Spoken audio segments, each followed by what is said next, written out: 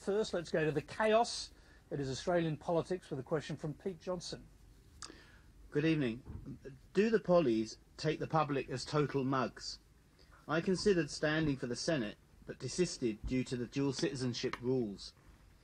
Now, if a mere mortal such as me is aware of the relevant laws, how on earth can it be that politicians fail to even ask questions of their parties and the legion of cronies and so-called political advisers?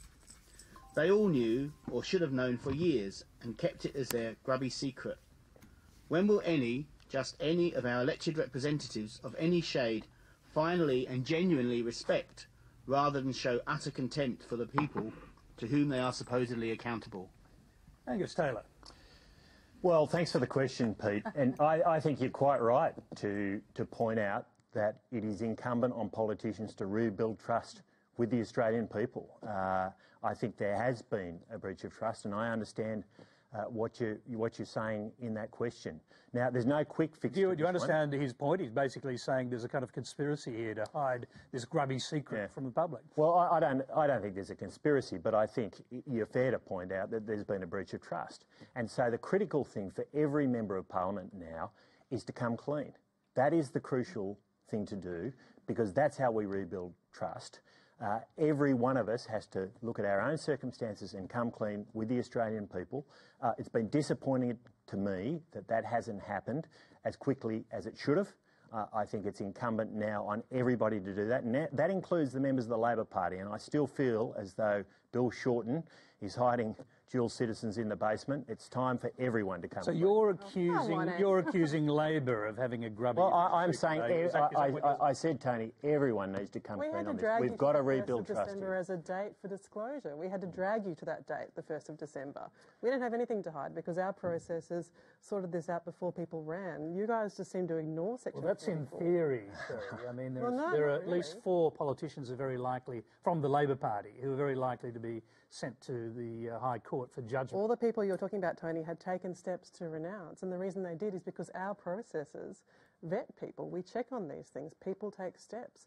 These guys did nothing. They pretended it wasn't even there, and then we had to drag them kicking and screaming to the 1st of December. How do we get to this position, though, when it's these guys, not our guys, when ultimately the High Court will make that judgment? Because, Tony, what you're seeing is a bunch of Liberals and Nationals, including one Liberal and one National by-election, that weren't eligible to run for the Parliament. Now, I know they like to try to say that this is an everyone problem, but the fact is we had serious professional processes in place, and you can see that because anyone that they can throw a cloud over on our side already took steps to renounce before the election. Well, I'll quickly go back. You obviously want to make a point relating to that. Well, I do, Tony. I mean, it is for the High Court to define what reasonable steps are, not for the Labor Party, and it is very clear that Justine Kay was a dual citizen, was a citizen of the UK when she was elected to Parliament, and that is a very serious issue. It's an issue that the High Court will decide, not the Labor Party. But Angus, implicit in what you're saying is that she took steps, but John Alexander didn't take steps, Fiona Nash didn't take steps. Well, you can take whatever steps you like, Terry, but they've got to be the right steps. Well, and that's how we re-establish trust. Our side was looking at how you deal with this. All right, can I just say that arguing between yourselves probably won't work? That's right. Bring in someone else. Judith Sloan, just take the Labor Party's case for a moment. There is a High Court judgment, 1992, the Sykes-Cleary case, that might give them some hope. Does it give them real hope?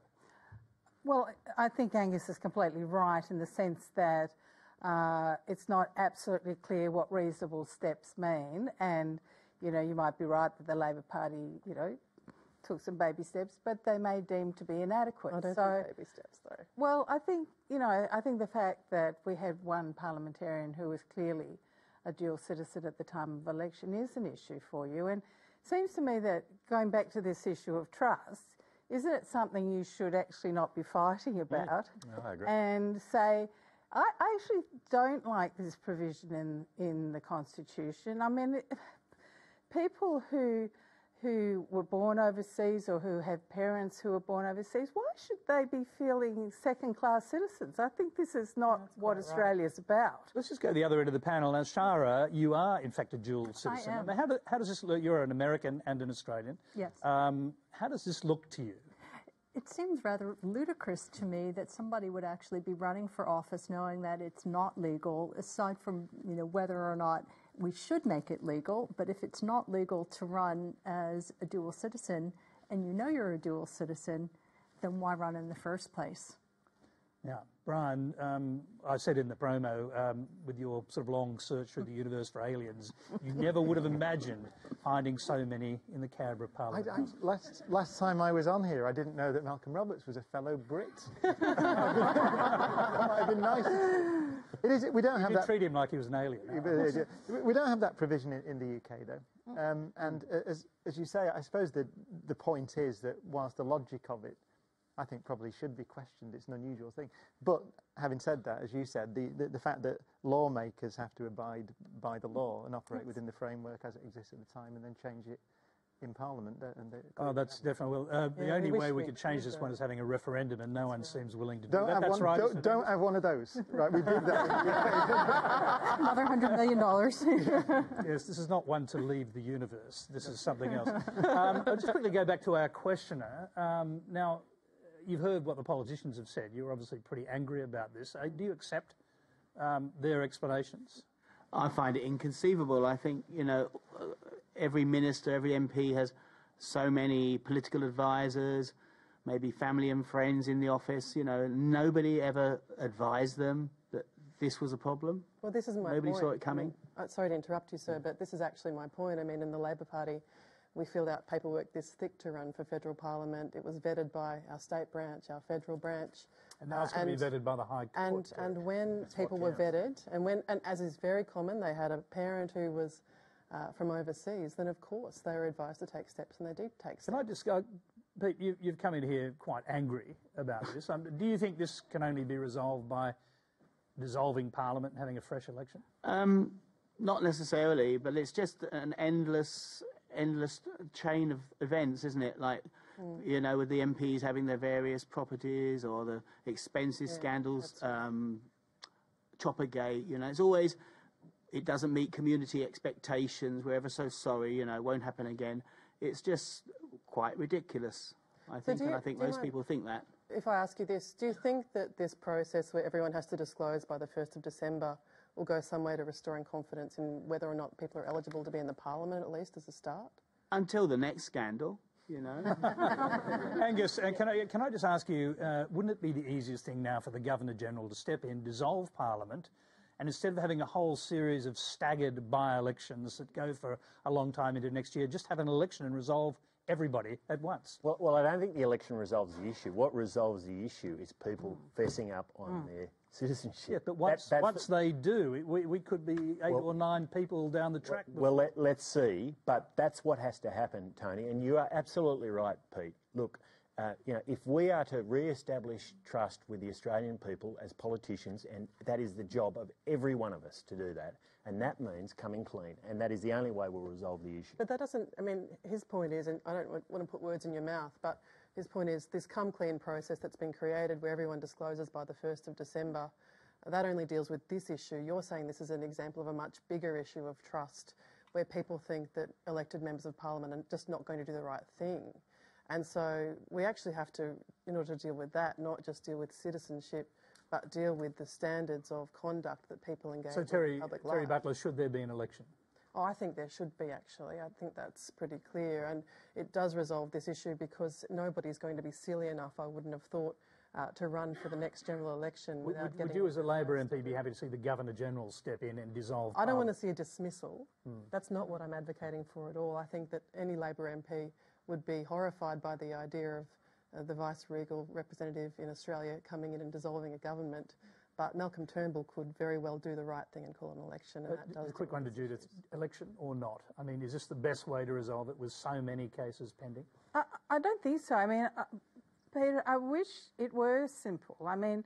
You see the case of my friend Josh Frydenberg, whose mother came here stateless from Hungary, who may be unwittingly roped into being a Hungarian citizen without his knowledge. Well, the trouble is each case is individual. It seems to me if someone's born overseas, clearly they kind of got to work it out. If your parents are born overseas, that becomes a bit more complicated. So that's the only thing.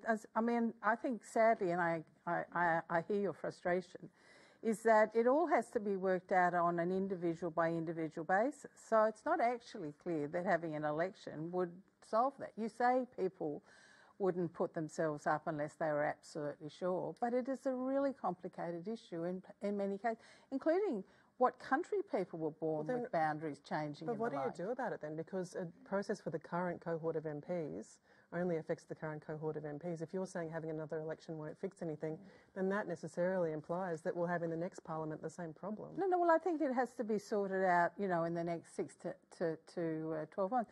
I mean, we were talking about this... Does this government last that long? Well, the thing about it is that this is the classic black swan, it seems to me, that in fact, the truth of the matter, if someone wants to go and look at the records, there were absolutely heaps of Section 44 violations over the years, in my opinion. I can think of some off the top of my head.